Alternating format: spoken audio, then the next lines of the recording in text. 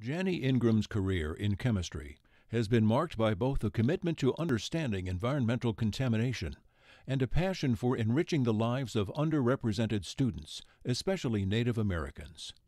Jani, a member of the Diné or Navajo Nation, earned a doctoral degree in chemistry from the University of Arizona in 1990. She spent 12 years as a staff scientist for the Idaho National Laboratory, applying her UA training in surface analytical chemistry to an array of environmental problems. In 2002, Jani joined Northern Arizona University, where she is currently a professor and a principal investigator. She researches contamination from abandoned uranium mines on the Navajo Reservation, as well as the relationship between chronic exposure to uranium and the health of the Navajo people. She also has built pathways for Navajo students to explore career opportunities and to give back to their communities.